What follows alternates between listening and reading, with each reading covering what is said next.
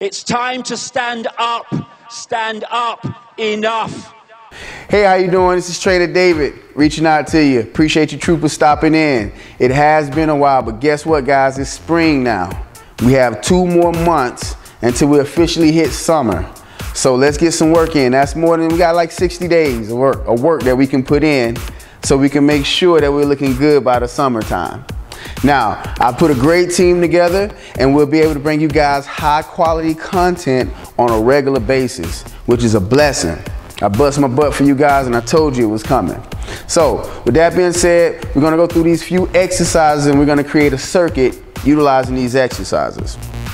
First exercise, the way that we go about it here at David's Fitness is that I want you guys to have a basic foundation of how to do your exercises, okay? We're gonna start out with a total body first, then we're going to a core exercise, okay? Then we're gonna take it to chest and back, combination with putting those two muscle groups together, and then we're gonna go back to core, all right? Then we're gonna get up, we're gonna take it to our lower body, hips and thighs, and then we're gonna finish off with core once again, okay? And then we're gonna repeat that circuit one more time, adding in different exercises on the second round.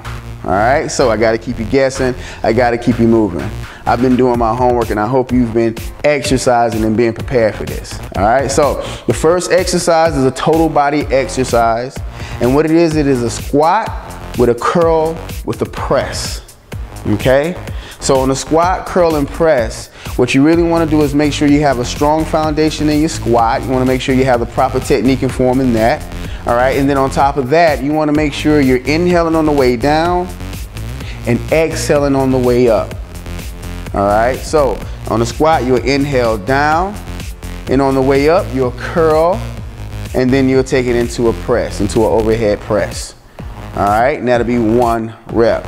So again, you're gonna go down into the squat, inhale going down, exhale coming up, squeezing the glutes, pushing the hip forward as you come up, taking it to a curl, and then taking it to the press. All right, and then you reverse that on the way down. All right, so moving on to the next exercise. The next exercise is a core. You guys have been with me for a while. You're pretty familiar by now with planks, but for you newcomers, welcome. And I'm gonna show you exactly how to do that plank. In the plank, you wanna make sure that you have everything based, just like the base foundation of a house. You wanna make sure that you have the elbows shoulder width apart, as well as the as well as the knees and the ankles hip width apart, okay? So technically all that will be lined up together all the way down. Once you come up into your stance, you wanna make sure that you're pulling the core tight, have a nice strong core, pulling the belly button in towards the spine, okay? And then on top of that, you wanna make sure that the shoulder blades are almost touching each other. That way we're activating the core even more. All right, and then what we're gonna do, we're gonna hit each side. When we turn it around to the side plank, and then we just wanna make sure that everything is aligned up, and starting from the neck to the shoulders, to the hips, to the knees, to the ankles, okay? You wanna push that hip forward so you can make sure that the whole body is straight line, okay?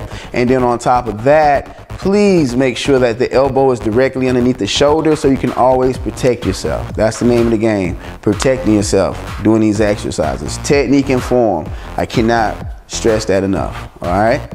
Once we're done with that, we'll then take it to our chest and our back. I comboed these 2 major muscle groups together because I really wanted this to be kind of quick, but also I want you guys to get a good work in. So incorporating the chest with the back, technically what we're doing a push-up and a row, all right? So in the row, again, technique and form, you just wanna make sure the body is straight, because when we come up in that push-up position, it's almost like an extended plank. Same principles, nice strong core, everything lined up from the shoulders, from the neck, all the way to the ankles, okay? So on the row, you wanna make sure that the elbows are tight. We're protecting ourselves, so make sure the elbow is tight on the row, all right? Inhale, exhale, go down to your push-up. When you go down to your push-up, inhale down in the push-up, exhale, extend those arms, and then take it to the rowing action. All right, try to keep the body balanced. Try not to shift the weight from side to side when you pick up whichever side's hand.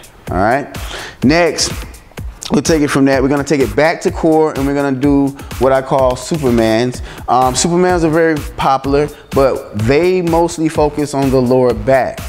For a lot of you guys that have weak rectus abdominis and weak inner and outer obliques, what do you think majority of your strength is coming from? Or who do you think is taking care of keeping you upright? Not only is it the six pack that you have underneath there, but also your lower back, your lumbar. It takes a lot of stress, so we have to focus on strengthening that and put that a part of your core workout.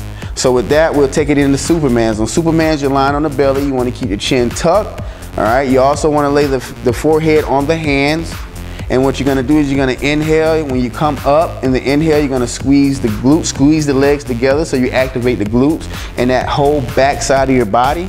And then you exhale and relax completely down to the floor.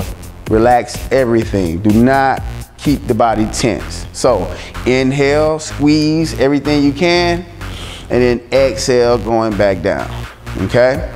That, my friends, is the Superman. All right? Next after that, we have hips and thighs. On the hips and thighs, what we're gonna do, we're gonna focus on sumo squats.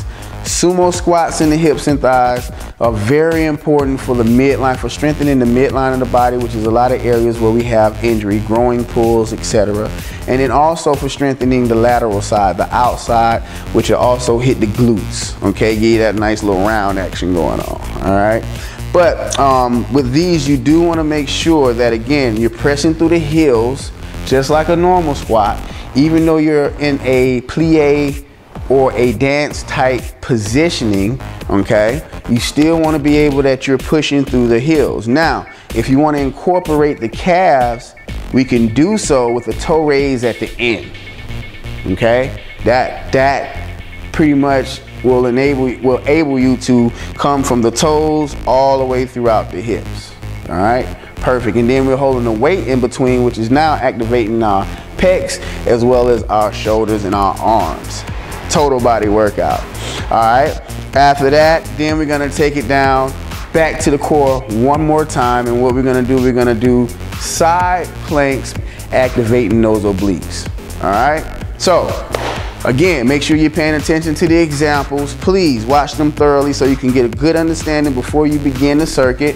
Make sure you be safe. Make sure you have your towel and your water, and make sure you've had a great warm-up.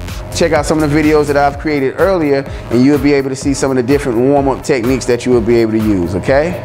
With that being said, please enjoy the circuit, bust your butt, but be safe.